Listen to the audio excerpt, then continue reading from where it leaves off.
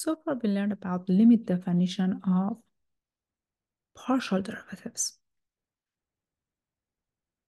Now, suppose I ask you to find the partial derivative of this function. Since it's a polynomial function, it's a well-behaved function, we can use the trick, basically what we learned in elementary calculus.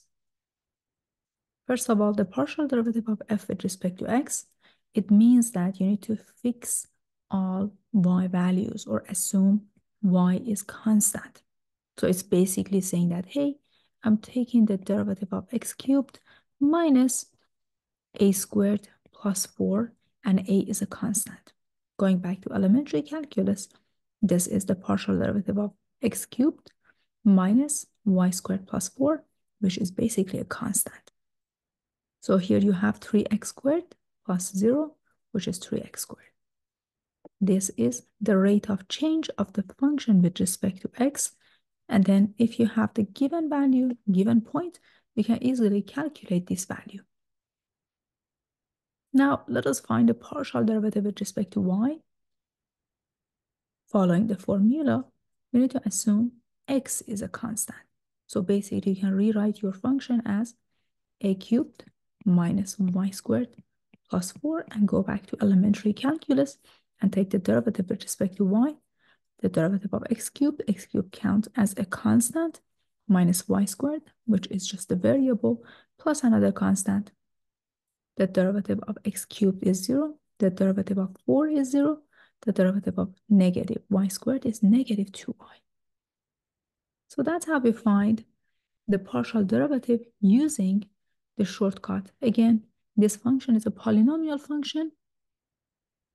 So taking the derivative are basically taking the derivative using what we learned in elementary calculus.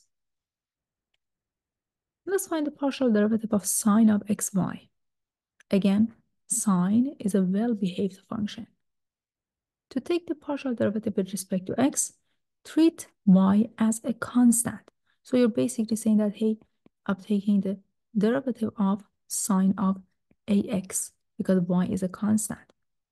And remember that if you have y equals to sine of nx, the rate of change of y with respect to x is n times cosine of nx. So here you have the derivative of f with respect to x, which is the derivative of sine of xy with respect to x, or you have y times cosine of xy. Your y is basically your a here. So if I take the derivative of sine of ax, it is a cosine of ax, but a is nothing but y. Now let's take the partial derivative with respect to y, and again, here we fix x, we assume x is a constant, and then take the derivative.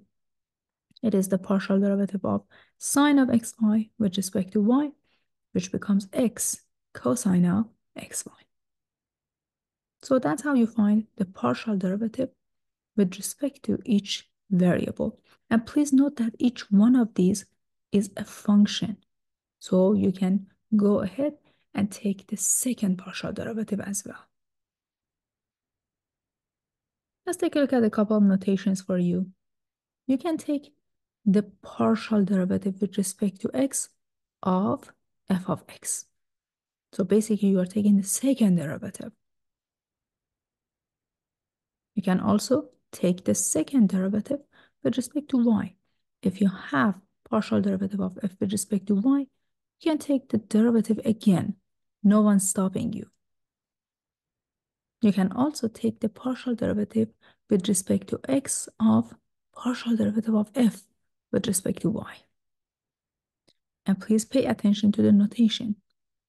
This is written as f of y, so it means that you took the partial derivative with respect to y first, then you take the partial derivative with respect to x.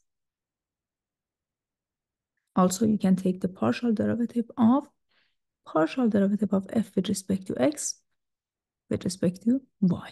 So again, pay attention to the notation f of x. It means that you took the partial derivative with respect to x first, then you move on and take the partial derivative with respect to y. Take a look at the order and different types of notation that we are using here. Example for you. Take the second partial derivative of the following function. Again, this is a well-behaved function. It's a polynomial function. Partial derivative of f with respect to x, it means that y is fixed and acts like a constant. So basically, you are just taking the derivative with respect to x. You have 12x cubed times y minus 2y plus 5y cubed. Now, you can take the second partial derivative of f with respect to x,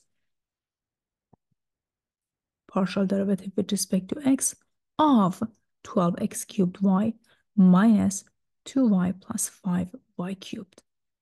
But please note that these two, they are y's. There is no x here. It means that these two are just constant. So taking the derivative with respect to x, this becomes 0. So you end up with 36x squared times y. You could also take the partial derivative of the function with respect to y, which is 3x to the fourth minus 2x plus 15x y squared.